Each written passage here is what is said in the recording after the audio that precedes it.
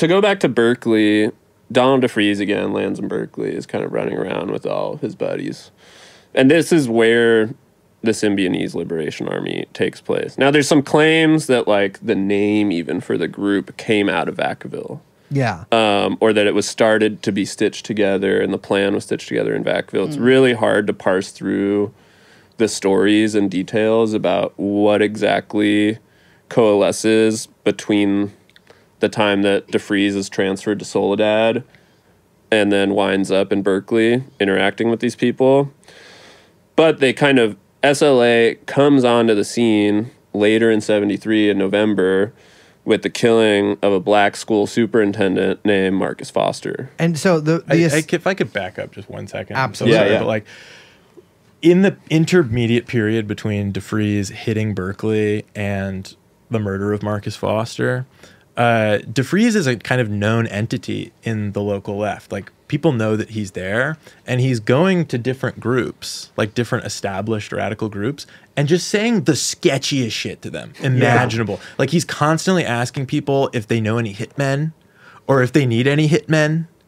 And he's like, are you guys connected to like the Hitman circuit? Yeah, like, exactly. What's going on there? You guys want to kill anybody? Yeah, like, literally asking people do you pay people to get killed? What's going on there? Yeah. Right. I would say, don't talk to me. Exactly. And that's what people say. Like, he's widely considered like probably a police agent. Yeah. And it's actually like, you know, there's the story is like, oh, he's this charismatic guy who attracts these naive young white people, but he's not charismatic no, at all. He's really weird. He's like didn't really have a lot of friends. Like, he's not known as being this like big, like, he's not like some like great speaker or orator or like, oh wow, he just commanded a crowd. You always hear about Charlie Manson, like, oh wow, just He's famous no Charlie. Those charisma. eyes. You know, everyone falls in love with Charlie. Ba-da-da. No, literally nobody has ever said that about DeFreeze, except for in the official retelling of what happened with that. Right. He's always described as being like really eerie, like Yes. really calculated. Super Like intense. weird, slimy, like get away from me guy. Yeah. And Nobody he's- wanted to hang out with him. He's only able to attract 10 people, ultimately. Yeah. Like, the SLA that comes out of this, the Symbionese Liberation Army, which we should probably explain what the name is and all this shit, but like,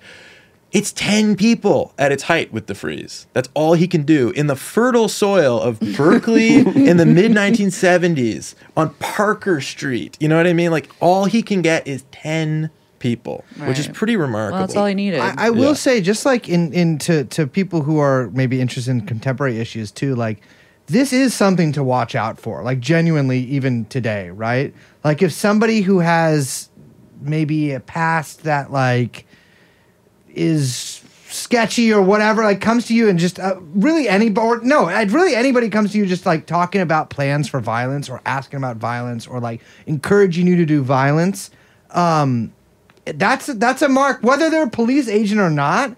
That's like subjective or objective agent. Don't fuck with that. Just say no. Because that is somebody who is either, I mean, listen, I'm an anti-violence guy to begin with, but like that is somebody who is either going to get you set up on purpose or going to get you set up on accident. In either way, you're going to fucking jail, right? Yeah.